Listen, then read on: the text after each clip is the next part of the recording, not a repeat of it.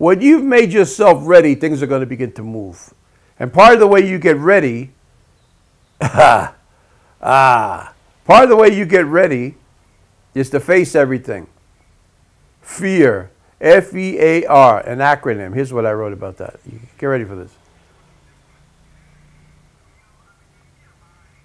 Fear everything and everyone and run, F-E-A-R, or face everything and rise. Write it down.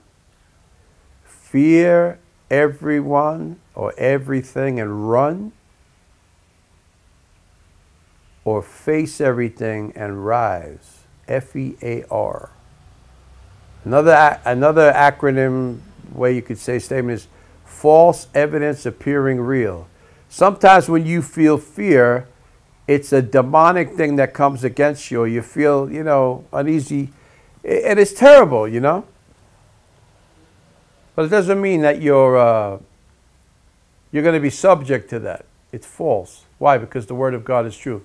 And the Word of God says we have the victory. Say amen.